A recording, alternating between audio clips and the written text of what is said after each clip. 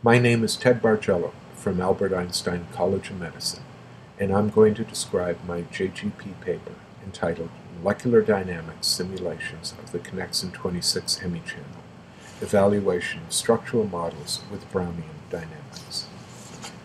The crystal structure of the Connexin 26 gap junction, published by Medea et al., was surmised to represent that of the biological open channel.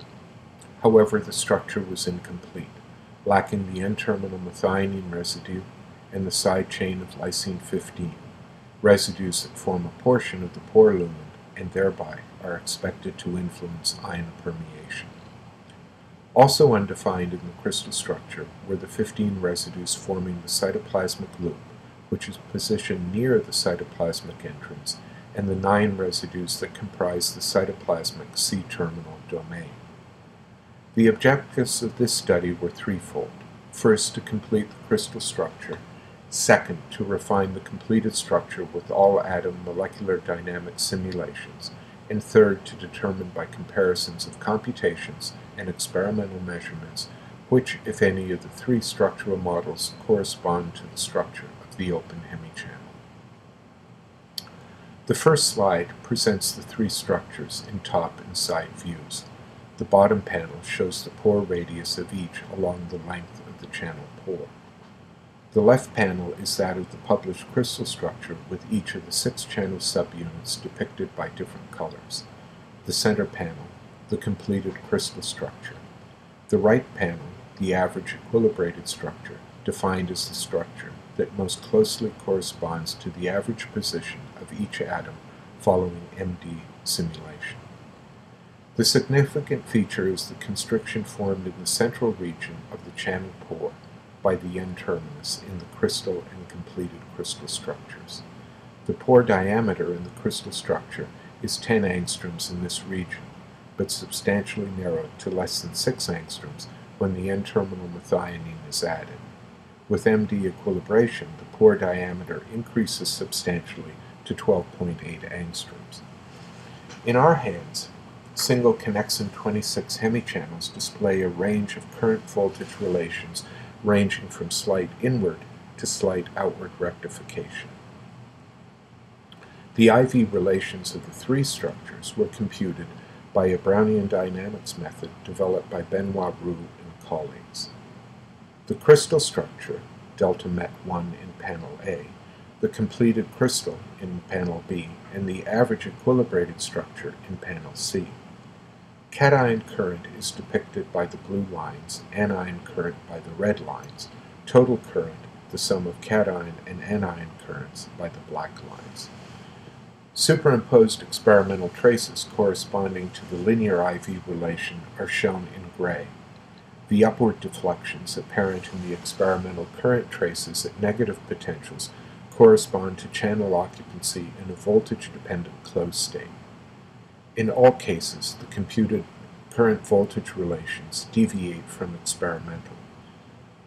The computed current voltage relation of the average equilibrated structure displays less inward rectification and reduced anion selectivity compared to the crystal and completed crystal structures.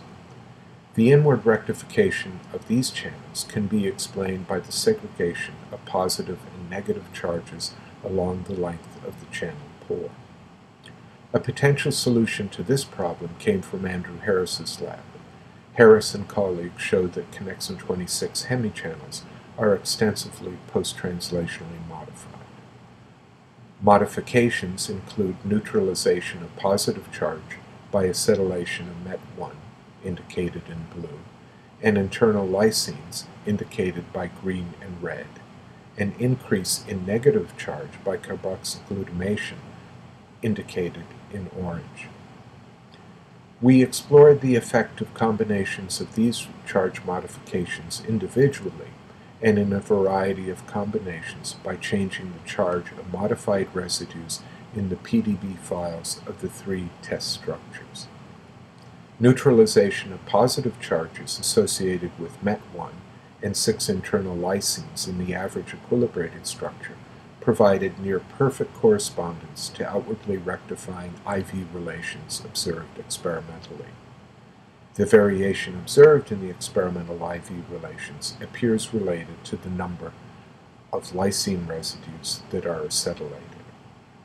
Notably, these channels become moderately cation selective in agreement with published studies of the charge selectivity of Connexin 26 channels.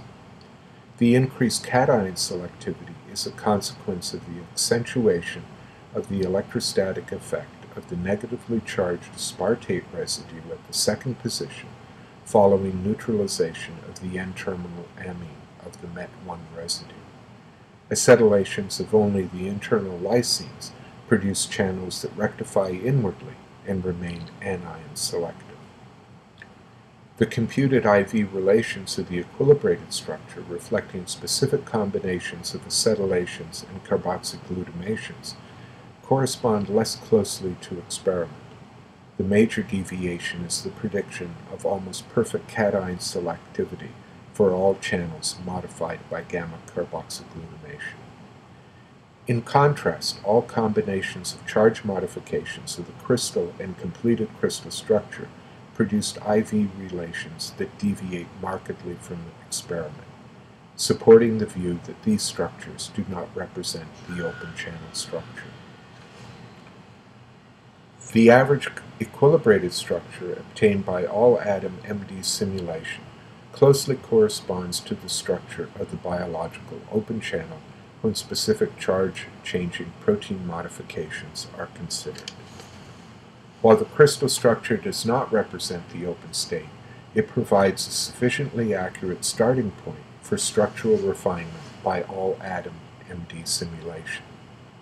Acetylation of N-terminal methionine and internal lysines are likely important determinants of Connexin 26 conductance and charge selectivity. Regulated acetylation provides a means of fine-tuning Connexin 26 permeability to charged molecules and may represent an important physiological regulatory mechanism.